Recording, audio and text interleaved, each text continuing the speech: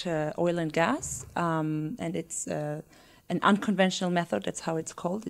We can also call it extreme extraction of energy because big amounts of water are being pumped underground, mixed with chemicals, with a lot of different chemicals, and sand to prop up cracks. So yeah, through the big pressure, additional amounts of gas are released that would not be released with other techniques of extraction. Okay. And the issue is that all these chemicals, they are not only mixing and making chemical cocktails with the other fracking chemicals, but also with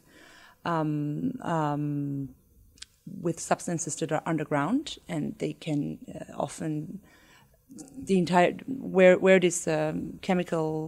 where this water mixed with chemical goes, it cannot really be controlled. So often aquifers are being contaminated, and people around, they have rashes, nosebleeds. There are a lot of from the polluted water. Yes, and also fracking contributes to air pollution.